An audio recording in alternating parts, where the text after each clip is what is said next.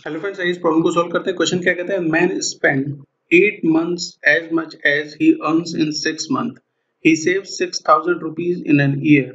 His average monthly income is। क्या कह रहा है क्वेश्चन में कि एक मैन है, वो जितना 8 महीने में स्पेंड करता है वो उतना स्पेंड करता है जितना वो 6 महीने में अर्न करता है।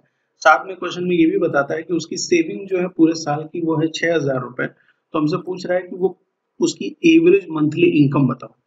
तो अगर हम मान लें कि उसकी एवरेज मंथली इनकम जो है वो x है, ठीक है, एवरेज मंथली इनकम उसकी x है, तो पूरे साल की एनुअल इनकम उसकी कितनी हो जाएगी, वो हो जाएगी 12 into x, that is equal to 12x।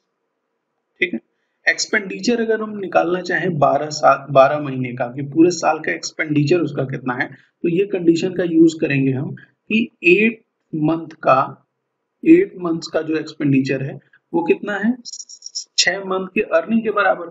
और हमने मान लिया है कि x जो है 1 मंथ की अर्निंग है, तो 6x के बराबर ये हो जाएगा। तो यहीं से 12 मंथ का अगर निकाल लें, पूरे साल का निकाल लेंगे तो कितना हो जाएगा, 6x बाई 8 इंटू 12।